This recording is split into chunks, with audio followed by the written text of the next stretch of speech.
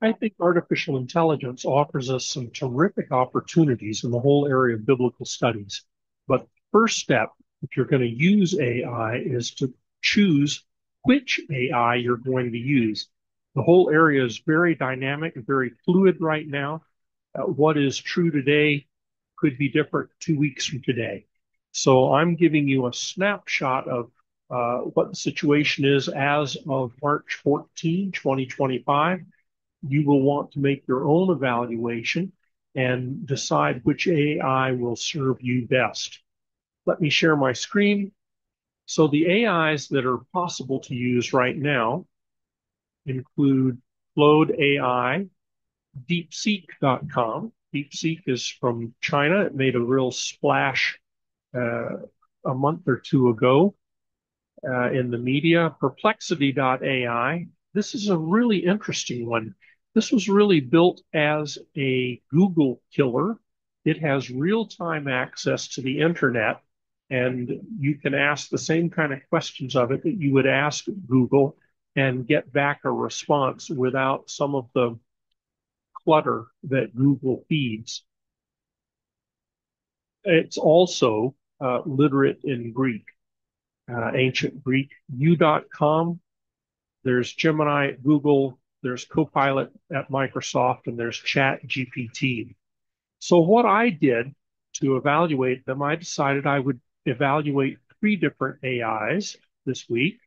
And so what I wanted to do was to create, I told in my query what I wanted the AI to do was to produce a scholarly commentary on John 133, and I attached a document which contained a model of what I wanted the AI to give back to me in terms of the type of content, the format, and the depth of analysis. So what I did was on my own, I created a document, a commentary on 1 Thessalonians 4:1, and said, this is exactly what I'm looking for from any New Testament verse. This is what I would like the AI to give me.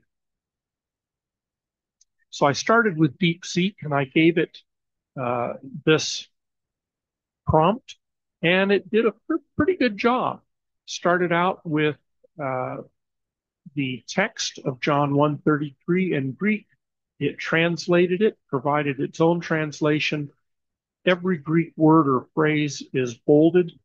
The initial translation of a phrase is in italics. Subsequent translations are just in parentheses, but it's bolding every instance of a Greek word.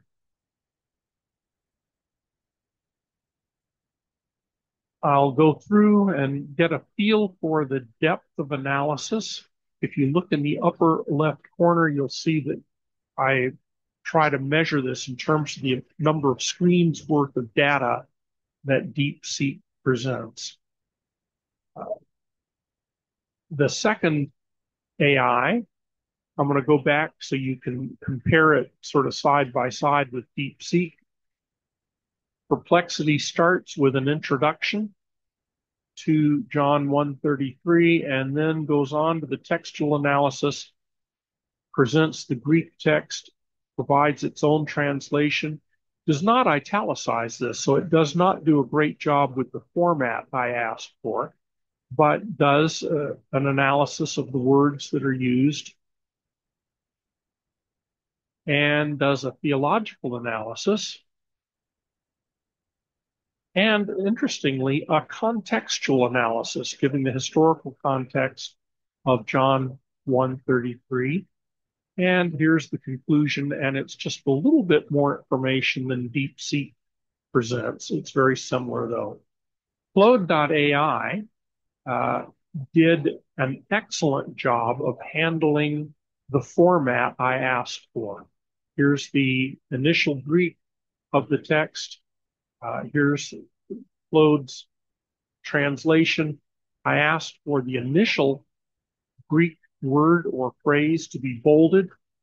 immediately followed by an English translation italicized, and then have subsequent Greek words show up unbold. And Claude did the best job of anybody. And you can see that here back in DeepSeek, without me asking for it, and in fact, rather contrary to what I asked for, it bolds every possible Greek word, whereas Claude does not. So let's move ahead. We've got Claude providing quite a bit of analysis, and here we're coming up on the limit for DeepSeek, the limit for Perplexity, and Claude is still going strong. Now, providing more data is not necessarily mean better analysis, but in this case, I've gone through it and it genuinely is better. And one thing I asked for that neither of the other two AIs provided was I asked if there were any textual variations to please discuss those.